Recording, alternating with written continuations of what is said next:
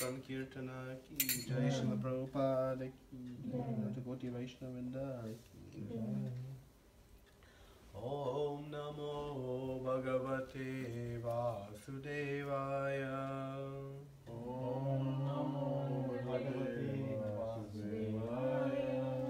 Om Namo Bhagavate Vasudevaya. Om Namo Bhagavate Vasudevaya. Om Namo Bhagavate Vasudevaya. Om Namo Bhagavate Vasudevaya. Om Jnana Timirandasya Jnananjana Shalakaya Chakshuru Militam Yena Tasmai Shri Gurave Namaha. Shri Chaitanya Manobishtam Stapitam Yena Bhutale Swayam Rupa Kadamayam Darati Swapadantikam Vandeham Shri Guru Shri Uta Padakamalam Shri Gurun Vaishnavamscha Shri Rupam Sagatatam Sahagana Raghunatam Vitam Tam Sajivam Sadvaitam Savadutam Parijana Saitam Krishna Chaitanya Devam Shri Radha Krishna Padam Sahagana Lalita Shri Vishakhanvitamscha Hey Krishna Karuna Sindhu Dinabandhu Jagatpate Gopesha Gopika Kanta Radha Kanta Namostute Tapta Kanchana Gaurangi Radhe Vrindavaneshwari Vrishabhanu Sute Devi Paramami Hari Priye Vancha Kalpa Tarubhyascha Kripa Sindhu Bhaivacha Patitanam Pavanebhyo Vaishnavebhyo Namo Namaha. Namo Vishnu Padaya Vishnu Prasthaya Bhutale Srimate Bhaktivedanta Swami Niti Namine. Namaste Saraswate Deve Gauravani Pracharine Nirvishesha Shunyavadi Paschata Deshatarine. Jai Shri Krishna Chaitanya Prabhu Nityananda, Shri Advaita Gadadara, Shri Vasani Gaura Bhaktivedanta.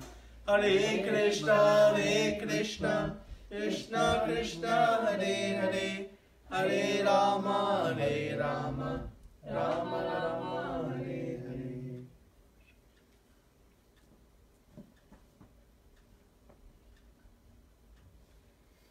Hare Krishna. So today we'll discuss the first verse of 4th chapter. What is the title of the 4th chapter? Transcendental knowledge. So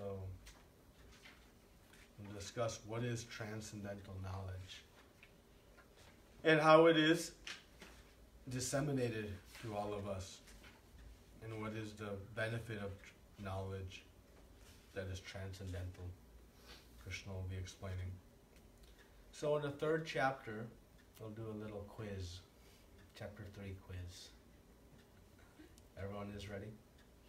The quiz time? No prasad unless the quiz is answered. So Arjuna had a confusion in the beginning of the 3rd chapter. And what was his confusion? Anybody remember? Between active and inactive. So Krishna said there were 2 paths to self-realization. Right? 2 paths. One is active and one is passive or inactive. And which path did Krishna recommend? Active. Active. And why did Krishna say that you should pursue the active path of self-realization? That's soul's innate nature. Okay, so the soul's innate nature is to be active. So better we go in conjunction with the nature of the soul. One reason. It helps in purifying the desires if one is active, but active intelligently, right? So we'll say, when we say active path of self-realization, how should we do our activity? In conjunction with Krishna. But specifically in conjunction with Krishna, how must we do our activities? Follow the instructions. Detached. Yes, follow the instructions which teach us detachment. Detachment from the result. Not from the work. Detachment from the results. Right? So, Krishna is saying that you work detached, active. So he said that it was better. Did he say it was definitely better?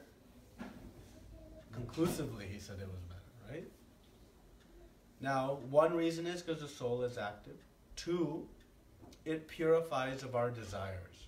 Because what happens if we try to be inactive before purifying from our material desires? What happens? If we try to be inactive, I try to give up all my material desires, or at least give up acting on those, but those desires are still present within me, what happens to me while I'm trying to be inactive? We'll be distracted from those desires. We'll be distracted from those desires. We'll become frustrated. Why? Because the taste for those desires are still there. I want to do this, but I can't. I want to do this, but I can't. That is not a very enjoyable experience for anyone, right? So Krishna says that by being active in a detached manner, one purifies from their desires. There's a second result from working in a detached manner. Anybody remember what is the second result? So one purifies from desires. And it also leads to the path, the goal.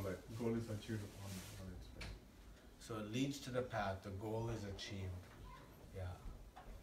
And how does that path become clear? What manifests when we work in this detached manner? Knowledge. Knowledge. Knowledge illuminates the path. Just like if you're on a road, you have lights, right? Lights illuminate the path, or your headlights on your car. They show you where to go when the road is turning. So acting in a detached manner, Krishna said, one, purifies us of our desires, our material desires. And two, brings about knowledge. This transcendental knowledge, though. Not just knowledge of what the weather will be like tomorrow, or what is the capital of some country. No, but knowledge about transcendental science, the science of self-realization.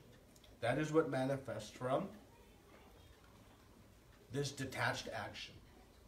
So that is the reasons. Any other reasons why the active path of self-realization is better or recommended by Krishna than this inactive path?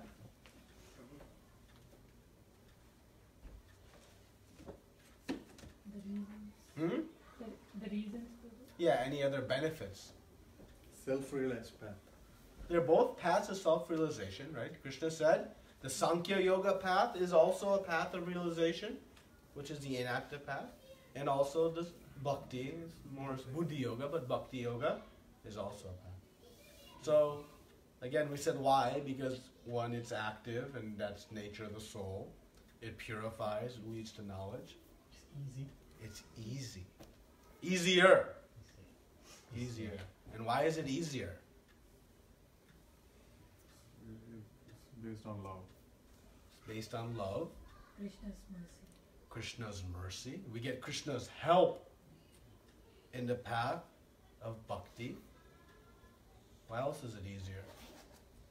We work in our own nature. We work in our own nature. It is also like gives you pleasure while And performing. also it tells that what to be good, what to be not good, and work under the guidance of the spiritual books guidance. So it's very enjoyable because one gets to use their senses in a productive manner. Remember the higher taste. One gets to enjoy the taste of bhakti. So it's a more enjoyable path. It's an easier path. You get the help of Krishna. It's more in line with our nature. It allows us to practice before we have fully purified of our desires. Right? Imagine if we could only begin bhakti if after becoming free of all our desires. How we can become free of our desires? Only by the practice of bhakti. So this active path is being highly recommended by Krishna. Okay? Now, the difficult part of this active path is, what's the most difficult part of the active path initially for us? Detaching from the results. Detaching from the results. Okay? So Krishna spoke in the 3rd chapter why we should detach from the results. What is the single It's the reason? It will cause misery, bondage. By not detaching, by attaching to the results, it will cause misery. Future reactions. More birth, more death, more old age, and more disease. That is what binds us to the material world. As long as we are in the material world and not on the path of Krishna consciousness, we're going to be thrown into the cycle of birth, death, old age, and disease. And Krishna will speak later, from the highest planet to the lowest is full of misery. That is Krishna's statement. Full of misery. But as soon as one comes to bhakti, whether you're on the highest planet or the lowest planet, one becomes prasannatma. Very happy. So, the detachment is difficult. But we should detach because it creates bondage. Why else should we detach from the fruits of our work? Krishna makes a very important statement in this 3rd chapter, a very famous verse. We are not the doer. He says, Prakute kriyamanani gunai karmani sarvashtaha Ahankara vimudakma kartahamiti manyate. That you are not the doer. You are not the creator of the results, so then you are not the rightful owner of the results. Our ego leads us to think, I am the doer. I am making these things, I am going to the office, I am doing this. But in reality, everything we are doing, we are dependent on Krishna. And remember, Krishna gave those 2 verses in the 3rd chapter where he said, everyone subsists on food grains. And food grains come from rains. And rains come from the pleasing of the yagyas. And yagyas come from prescribed duties, and so on. Not quite the exact order I just spoke. But it said that even a single grain of food ultimately comes from Krishna. So one who enjoys the material world without yajna, sacrifice to Krishna, what did Krishna call that person? Thief. A thief. Just like if I come into your home and enjoy the facilities of your home, thinking I am the doer, then I'm a thief. I must take your permission, your blessings. So Krishna said, you detach from the fruits. It should not be so difficult. They're not yours to begin with. But our ego leads us to believe. So he smashed our ego. He says, you are not the doer. Only the material nature is the doer.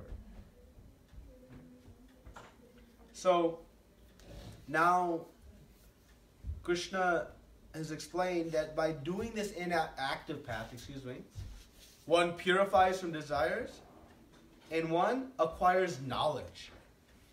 Right? Knowledge. So this chapter, or chapter 4, is entitled Transcendental Knowledge. Now, how to get this knowledge, Krishna is going to speak. What is this knowledge Krishna is going to speak? And what is the result of this knowledge? Because knowledge is only beneficial if it has some value, some benefit to us. Otherwise, it's just interesting. But knowledge is important if it has some value. So Krishna is going to now speak. So if we step back now and look at where we are, from karma kanda to bhakti, one increases in knowledge. Right? So in the karma kanda process, what is one doing? What is karma kanda process? Do your action Regulated. with the regulated from Vedas. Yeah, so regulated sense enjoyment. Do your actions according to the Vedas. And what is the goal of such action? Enjoyment. Some sense enjoyment. Right? So I have some knowledge that there's a higher power. I'm not my independent doer. Thus I'm going to do some yajna. But my goal of such yajna is enhanced sense gratification. I would like to have lots of wealth, lots of children, big promotion, maybe even go to the heavenly planets and fly in celestial airplanes. So I have knowledge of sense gratification, and I have knowledge of some higher cause. I don't know who is the source of everything yet, but I have some knowledge. Right? Well, you all have knowledge now. Is this the best we can achieve? Why? Because those are temporary. It's all temporary. It's very limited. Even the enjoyment in the heavenly planets, still there is stress, fear, anxiety, death, old age, disease. How we know? Because we've acquired some knowledge. So now if you go from karma kanda to karma yoga, that was the last chapter. Karma yoga, what does one do? Do your duty without getting attached to the results. They do their duty, detached from the results. they have a now transcendental objective. The objective is not to enjoy in this material world, but the objective is to transcend. To get beyond, transcend means to go above. Right? We want to go above the material world. So there's some knowledge that there is a higher power and knowledge of this transcendental goal. Is there knowledge of Krishna yet? No. Not yet. Now as one goes from karma yoga to jnana yoga, one acquires more knowledge. What knowledge is there in jnana yoga? Knowledge about Krishna. Not yet. Not yet. I'm not this body. I am not this body. There is a knowledge, a distinction between spirit and matter. Right? I am not this body, matter, I am spirit. But what is missing in this knowledge? Supreme. What is my relationship? What is my spirit? Where does my spirit come from? Where does my spirit belong? What is the nature of my spirit? I know I'm spirit, but I don't know what it is. Then knowledge brings us to, further knowledge brings us to bhakti. Which means, I know I'm not this body, I know I'm spirit, soul, and who am I? Part and parcel of Krishna. And what is my Sanatan Dharma? Serving Servant to Krishna. So you see how we progress, knowledge increases. Right? I learn more and more. And from bhakti, where do we go then? Krishna. That is it. Bhakti is the top. Then when one knows Krishna, one knows everything. He is the root cause, the source of everything. If you know the source of everything, you know everything thereafter. So transcendental knowledge concludes in knowing Krishna. Okay. So this chapter is going to talk to us about this important topic of transcendental knowledge, because it requires knowledge to progress. And remember, ultimately Krishna is going to say, you start at bhakti. You don't need to go through the step-by-step process. Right? So now let's see, in the first 4 verses of this chapter, Krishna is describing how this knowledge comes and the nature of this knowledge. So we'll read the first verse. Someone wants to read? Imam vivasvate yogam proktavan aham avyayam Vivasvan manave praha manur iksvakave bravit. The personality of Godhead, Lord Sri Krishna said, I instructed this imperishable science of yoga to the sun god Vivasvan, and Vivasvan instructed to Manu, the father of mankind, and Manu in turn instructed it to Iksvaku. Report? Herein we find the history of the Bhagavad Gita traced from a remote time when it was delivered to the royal order of all planets, beginning from the sun planet. The kings of all planets are especially meant for the protection of the inhabitants, and therefore the royal order should understand the science of Bhagavad Gita in order to be able to rule the citizens and protect them from material bondage to lust. Human life is meant for cultivation of spiritual knowledge in eternal relationship with the Supreme Personality of Godhead, and the executive heads of all states and all planets are obliged to impart this lesson to the citizens by education, culture, and devotion. In other words, the executive heads of all the states are intent to spread the science of Krishna conscious so that the people may take advantage of this great science and pursue a successful path, utilizing the opportunity of the human form of life. In this millennium, the sun god is known as Vivasvan, the king of the sun, which is the original of the planets within the solar system. In the Brahma Samhita, it is stated, Yaschakur Esha Savit Sakala Grahana Raja Samasta Sura Munir Aksesha Teja Yasyajnaya Brahmati Samhrita Kada Chakra Govindam Adi Purusham Tamaham Bhajami. Yeah. Let me worship Lord Brahma said, the Supreme Personality of Godhead, Govinda, who is the original person and under whose order the sun, which is the king of all planets, is assuming immense power and heat. The sun represents the eye of the Lord and traverses its orbit in obedience to his order. The sun is the king of the planets and the sun god, at present of the name of Vivasvan, rules the sun planet, which is the controlling all other planets by supplying the heat and light. He is rotating under the order of Krishna, and Lord Krishna originally made Vivasvan his first disciple to understand the science of Bhagavad Gita. The Gita is not therefore a speculative treatise for the insignificant mundane scholar, but it is a standard book of knowledge coming down from time immemorial. In the Mahabharata, Shanti Parva 348.51 to 52, we can trace out the history of the Gita as follows.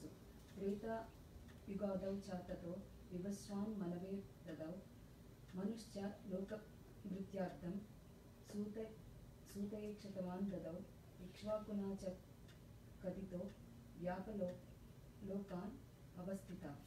In the beginning of the millennium, known as Treta Yuga, the science of the relationship with the Supreme was delivered by Vivasvan to Manu. Manu, being the father of mankind, gave it to his son, Maharaja Iksvaku, the king of the earth planet and forefather of the Raghu dynasty, in which Lord Ramachandra appeared.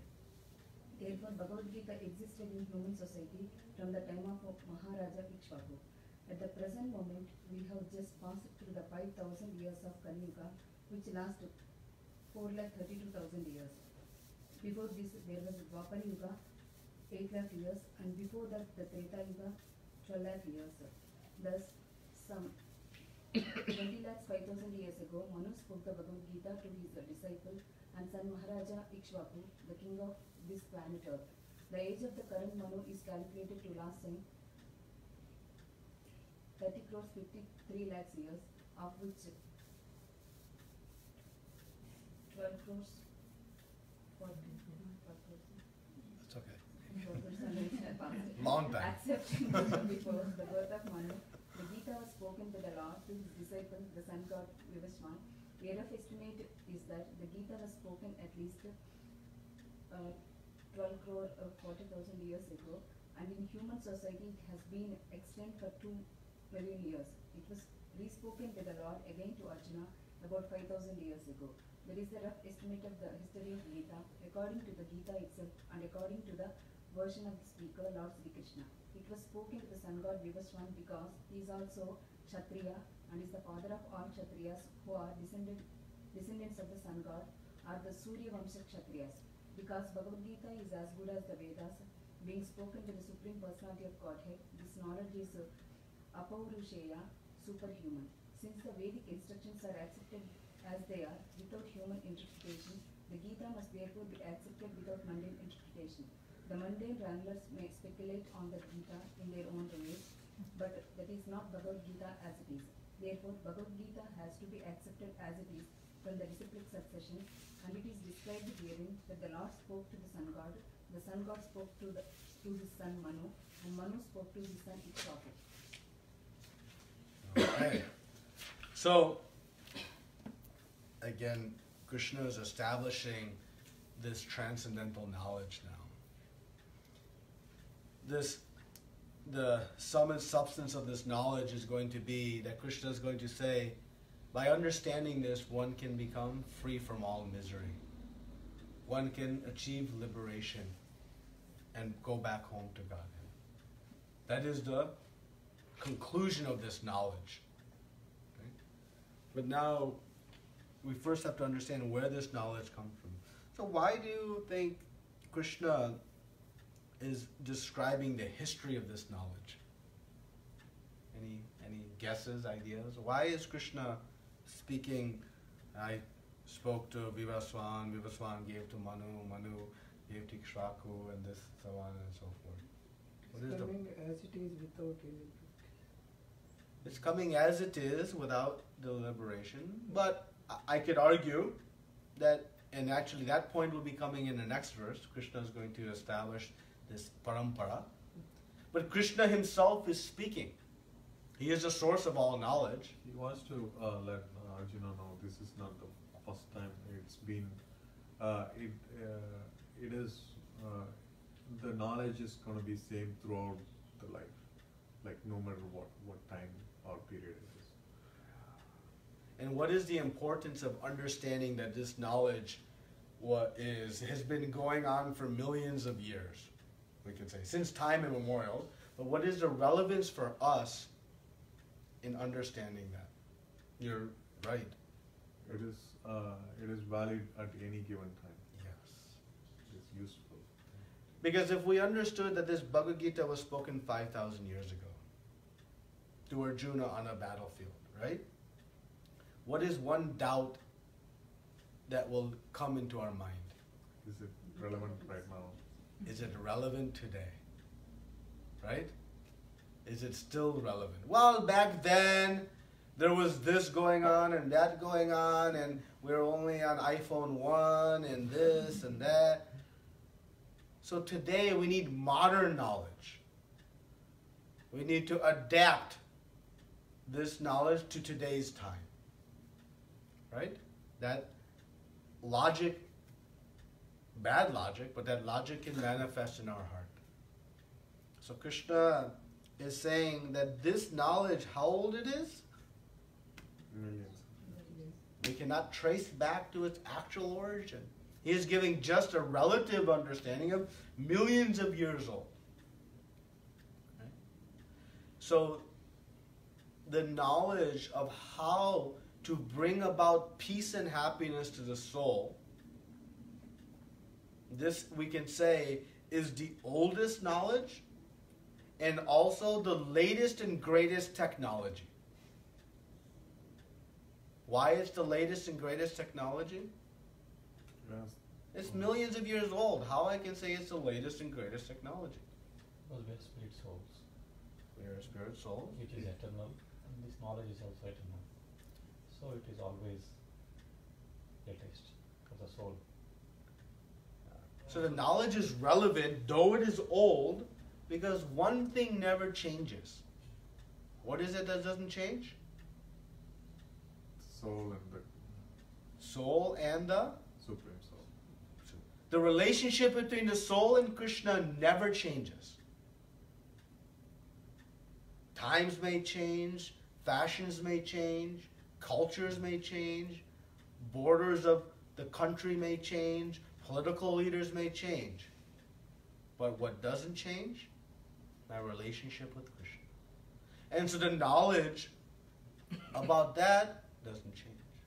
And why is it still the latest and greatest technology? Because it gives the science behind the existence. It gives the science behind the existence, but why it's the greatest?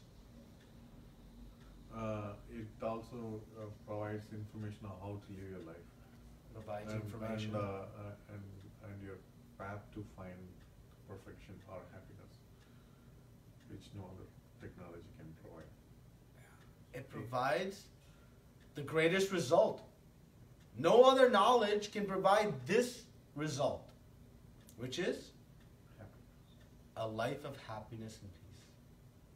So thus, it's still the latest technology, though it's millions and millions and millions of years old. Nothing that has come since can give this answer, how to find peace and happiness. And that's why Prabhupada said this knowledge is apurishya. It is infallible. So Krishna is establishing that this knowledge is eternally relevant. Because the nature of the soul with Krishna is eternal. That position of me being part and parcel and eternal servant of Krishna doesn't change. So the knowledge of how to understand that relationship, how to awaken that relationship, how to act in that relationship, that also doesn't change. So the relevance of studying Bhagavad Gita today is as relevant as it was millions of years ago. And it will remain relevant for the rest of time. Because it doesn't change. Right? So, to help us have some faith in this knowledge, in its application to us today. This knowledge has no value unless we apply it. And what does it mean to apply this knowledge?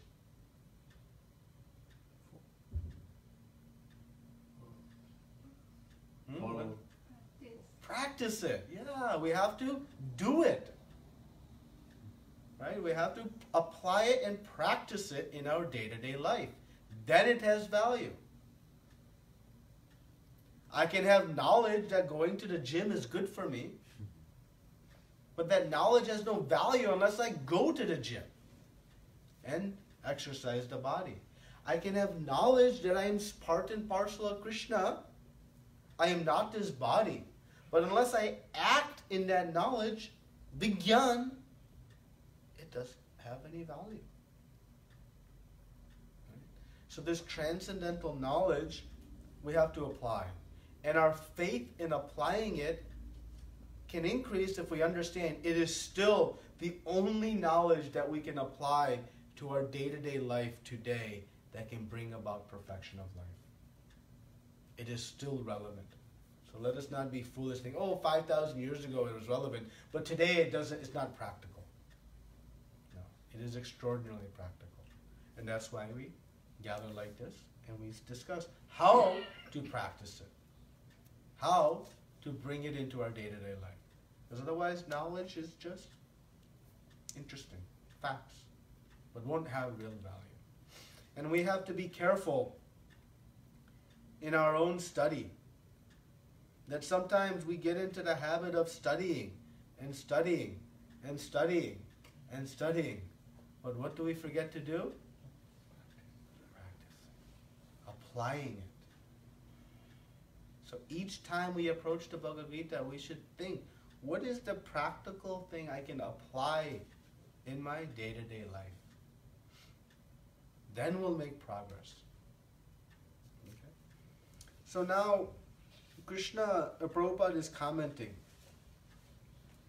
that the kings of the planet are especially meant for, what is the role of the kings or rulers of the planet? To take care of the citizens.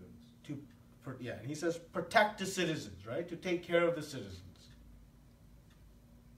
In this human form of life, what is our only duty? You say, wow, I have so many duties. How I can pick one? To serve the Lord. To serve the Lord. I must inquire because I have intelligence. The tree cannot ask, who am I? Where am I going? The squirrel cannot ask, why is the world full of suffering? Why good things are happening to bad people? And why bad things are happening to good people? Like this. But who can inquire? The human form of life. So the great kings who are protecting society, what is their responsibility? The responsibility is given here. To provide To protect knowledge, them from spiritual material knowledge. bondage to lust. To protect them from material bondage. Such a foreign concept because today, are any leaders in society protecting us from material bondage and lust? In fact, what are they trying to do? Doing the opposite. Increase it. But the real responsibility of the rulers, if they want to protect society, is to help them get out. So the great kings have a responsibility still today, though none are performing. But in the past, we see the great kings would propagate this knowledge, would make it available, would create society in a way that this knowledge of the Bhagavad Gita could be practiced and encouraged. Yet, what do governments do? You cannot teach this knowledge in schools. So backwards has come our ruling society that now they have banned this knowledge. The only knowledge that can give real happiness and protection, they've banned. Such is the time of Kali Yuga. But the rulers have a responsibility. And actually, in the Shastra it explains that all of the sinful activities of society, 6% accrues to the king. And all of the good, 6% accrues to the king. So the kings had a vested interest in making sure society behaved. But today such knowledge is lost. But that fact remains. So anybody want to be President of the United States? No, thank you. Unless you can bring such knowledge to the state. So this very important responsibility is important. And Prabhupada writes that the executive heads of all states are intended to spread the science of Krishna consciousness so that people may take advantage of this great science and pursue a successful path, utilizing the opportunity in the human form of life. Otherwise, all we are doing is eating, sleeping, mating, and defending. We are living an animal life. Unless we use this intelligence, nothing else. So the great kings are responsible for making this possible. And for each of us, we have a responsibility. But unfortunately, that time is no longer present, where the Rajarshis, the saintly kings, are bringing this knowledge about. So we have to pursue it ourselves. Right? Now, just one final comments, or a few final comments. Here, in the last paragraph, Prabhupada is making, putting a timeline together here. So, one thing we see here is that in the 2 paragraphs prior, the sun is the king of the planets and the sun god at the present of the name Vivasvan. Which also gives us some indication. Right? Sun god is a post. It is occupied by different persons. Currently, Vivasvan. And the Manu, who rules, is also a post. Currently, anyone knows the name of current Manu? Huh? Vivasvata Manu. And each Manu rules for 71 cycles of the yugas. Meaning one Satya Yuga, Treta Yuga, Dwapar Yuga, and Kali Yuga. 4,320,000 years. That is one cycle. 71 such cycles is the rule of one Manu. And what cycle number are we in of Vivasvata Manu? 28. So 28th cycle of the 71 of Vivasvata Manu. And within the day of Manu, the day of Brahma, there are a total of 14 Manus. 14 Manus. And Vivasvata Manu is the 7th Manu. So we are in the middle of the day of Brahma. And the 28th cycle. And why this is all relevant? Because in the reign of Vivasvata Manu, in the 28th cycle, at the end of Dwapar Yuga, Krishna appears. Only in this Dwapar Yuga, in the day of Brahma. So of the 14 Manus, Krishna only appears in the Manu of Vivasvata Manu. And within Vivasvata Manu, how many Dwapar Yugas are?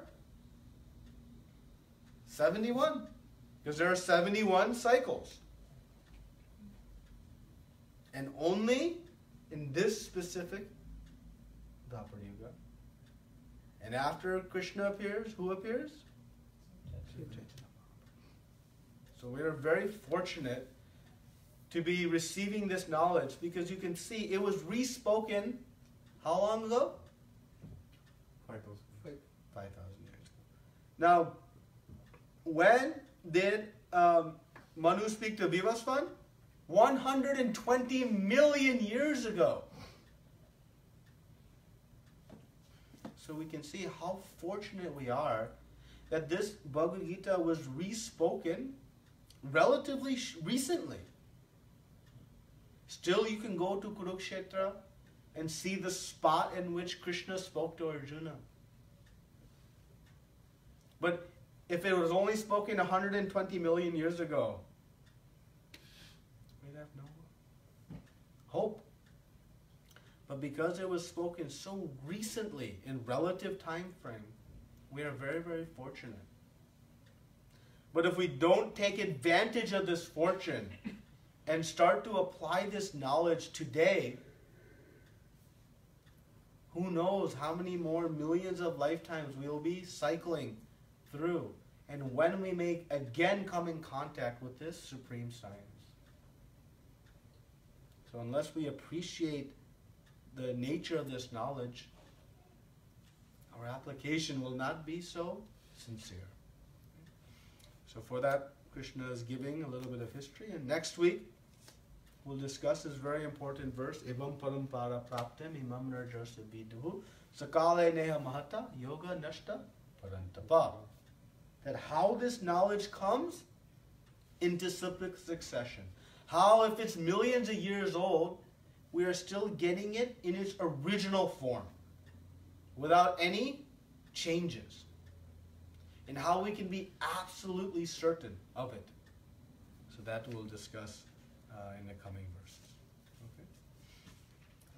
Any questions or comments?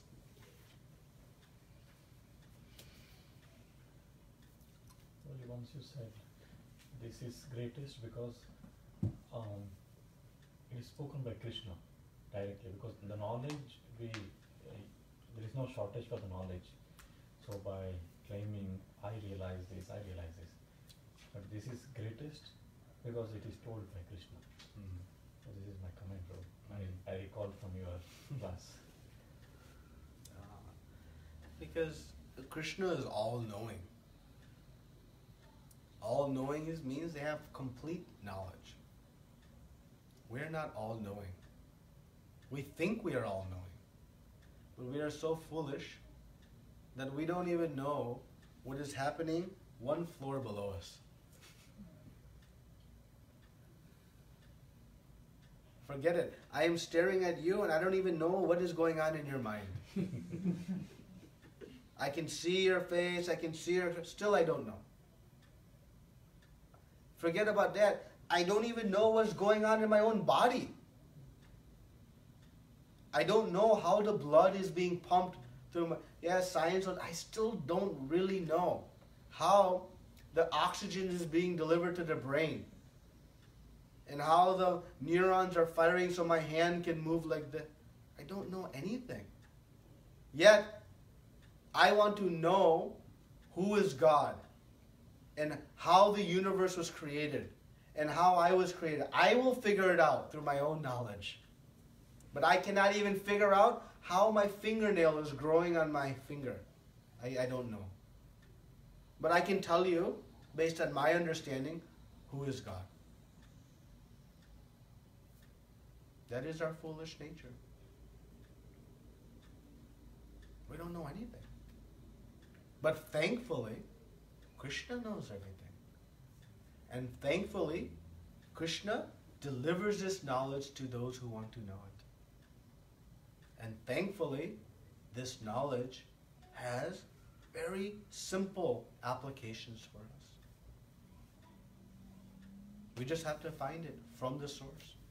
And make sure, because you don't know how your fingernails grow and I don't know how and nobody else does, the knowledge we get doesn't come from someone. It has to come from the Supreme One, Krishna. And he's going to discuss next week how that knowledge from Krishna comes to us. Because one may say, well, Arjuna was lucky.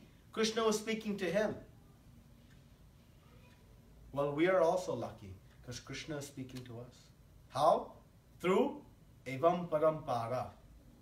Praptim. Through parampara. Thank you.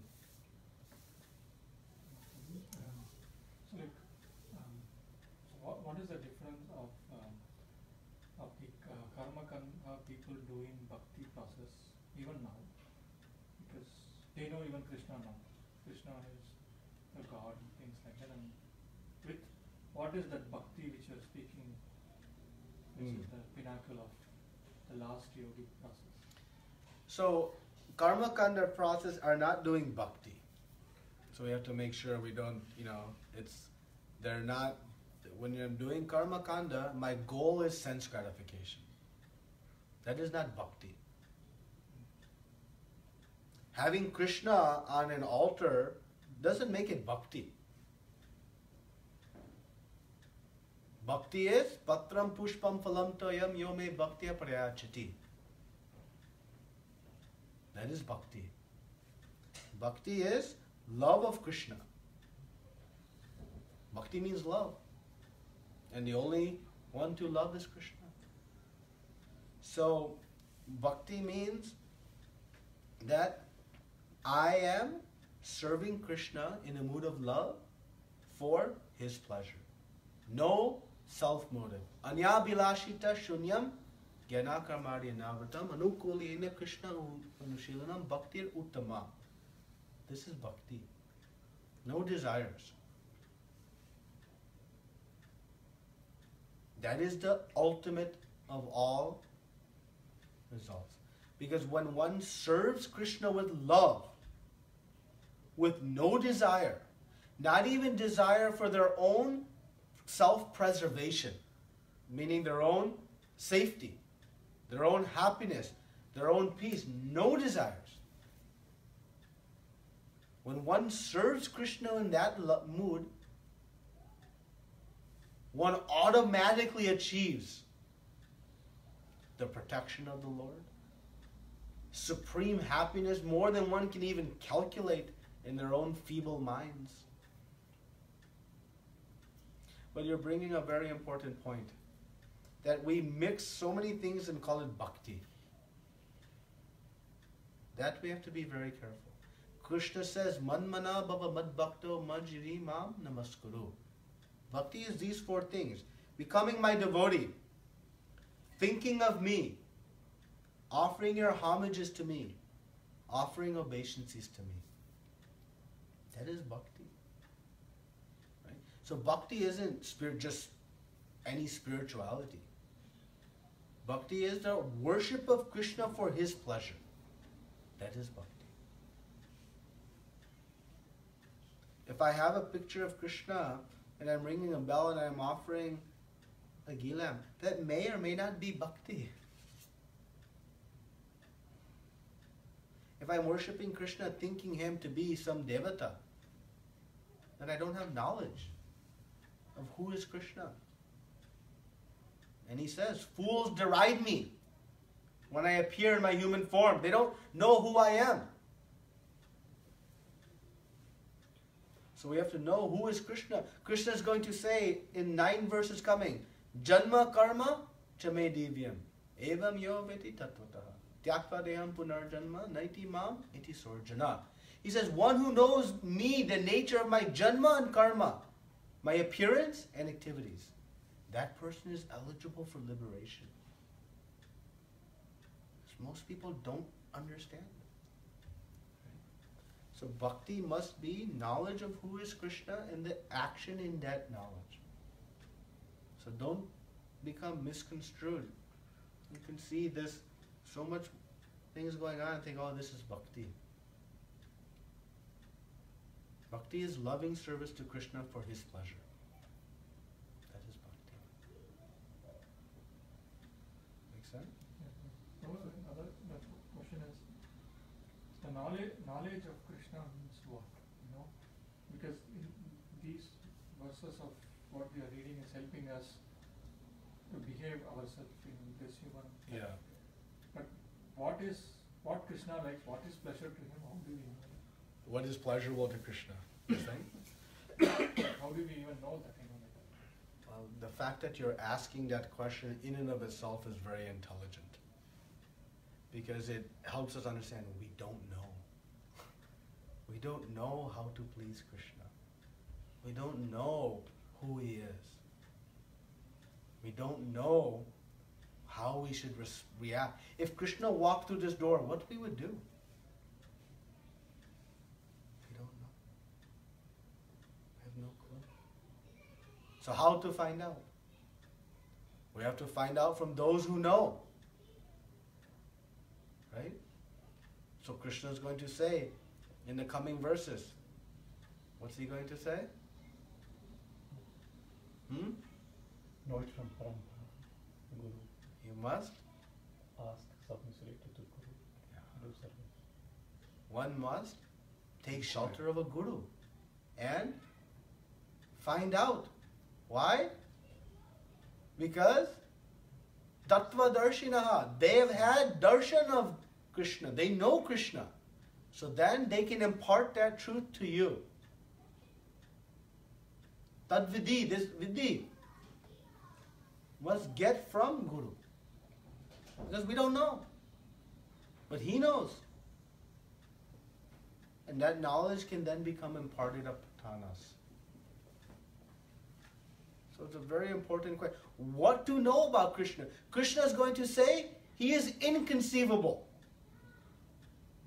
Inconceivable means I cannot know him. He is unknowable, he says. Wait a minute. If he's inconceivable and unknowable, how I'll know him? We can know only a tiny glimpse of him. Because he's unlimited. But how to bring about that? We have to follow the process of bhakti. Chaitanya Mahaprabhu came and he instructed Rupa Goswami on how to practice bhakti. And then he said, you write it. And he wrote in the form of Bhakti Rasamrita Sindhu. It's a great book. It is a law book of bhakti. How to do bhakti. What to do. What our mindset should be. How that knowledge comes. What are our prerequisites, qualifications. All this detail is given. Because otherwise, I may think bhakti is this. You may think bhakti is that. Doesn't matter what you think or I think. What matters is what Krishna thinks. And he is given in Shastra how to do bhakti. So many people say, oh, bhakti is individual. It's an individual expression. Bhakti is individual with Krishna. That is true. But the process to bring out that expression requires training. And the training process is given by Krishna. So, what to know about Krishna? Krishna is going to explain in these coming verses how he is different from us. Arjuna is going to ask, wait a minute, how you told Manu? And Krishna is going to say, I remember the past, but you do not.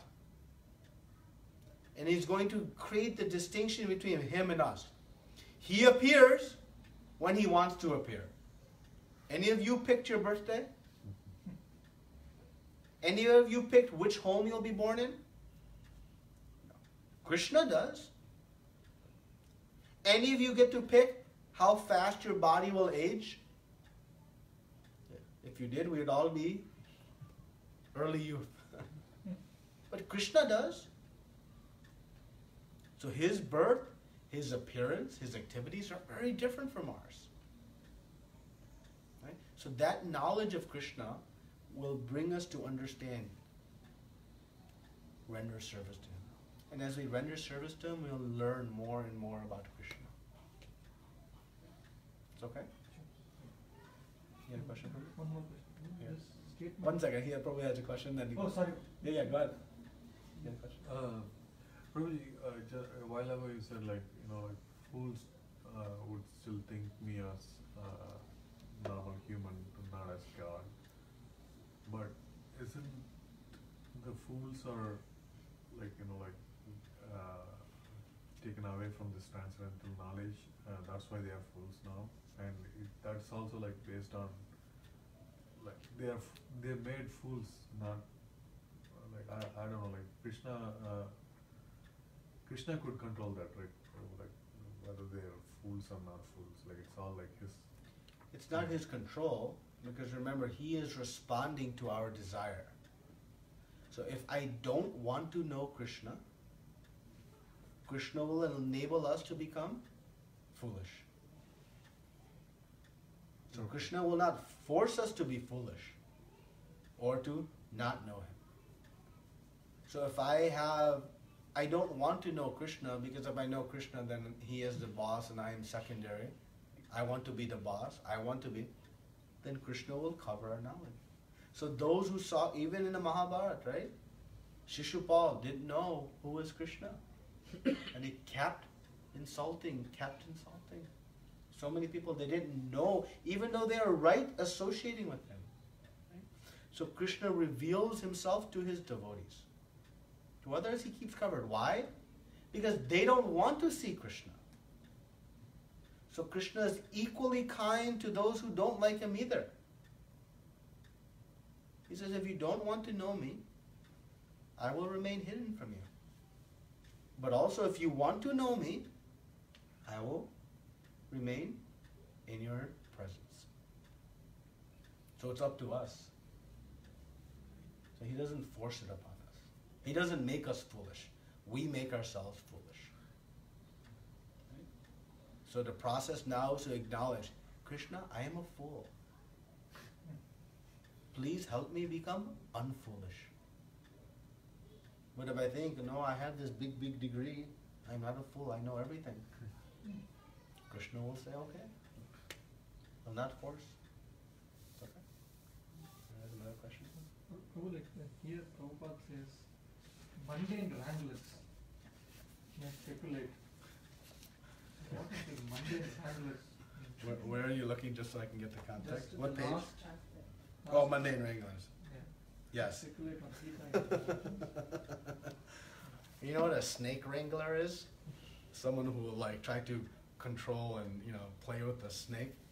They're called snake wranglers. Or they have like in rodeos, cowboys, they wrestle.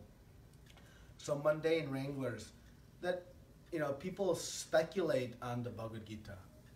Right? They try to manipulate and contort this message into all kinds of things. This is Bhagavad Gita. How many versions of Bhagavad Gita are out there? Hundreds. And they contort the message to achieve some other goal. So you cannot speculate on what Krishna was trying to say in Bhagavad Gita. We can only take it as it is. And thus, Prabhupada has presented Bhagavad Gita as it is, with the original Sanskrit, word for word, purport. Translation purport. Because it has to come as it is. And the commentary on Bhagavad Gita has to come from parampara. All of Prabhupada's purports are built from the commentaries of Srila Baladev Vidyabhushan and Srila Vishwanath Chakravarti Thakur. Two great acharyas in our parampara. So otherwise we'll speculate. I think Krishna meant this. I can speculate on why Krishna spoke this verse. I instructed this to imperishable science, sun god. He's trying to show how great he is. That's why he must be doing it. I could speculate as such. Right? So the Bhagavad Gita is not meant to speculate. It must come in parampara. It must come in disciplic succession. And that's the point he's going to make in the next verse. That we cannot try to guess as to what the purport is. I was recently in a library and I saw there were like 8 to 10 different versions of Bhagavad Gita. And I opened up, a couple of them and looked into some of the famous verses. And I was shocked. I was just shocked at the translations. It was scary, actually. But then 2 of them had the exact same, or virtually exact same, at least maybe one word different, but the essence was the same. I was shocked at these other ones, how bad they were contorted. That's what this is.